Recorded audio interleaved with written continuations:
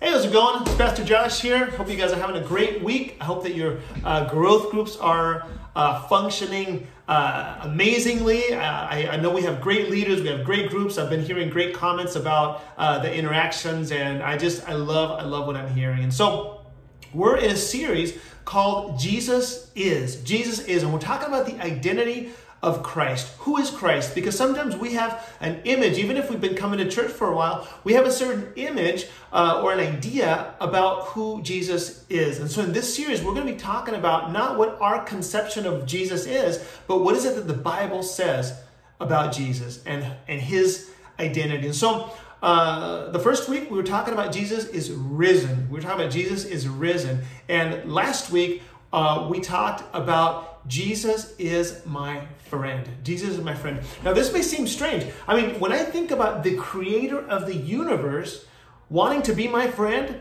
that's pretty amazing. Now, the interesting thing is that we're going to be looking at John chapter 15. And John chapter 15 talks about Jesus' desire to have an intimate relationship with us. In fact, he says, I no longer call you slaves, I call you friends. So he wants to be our friend. But the interesting thing is that there's a caveat, because his friendship with us has a requirement.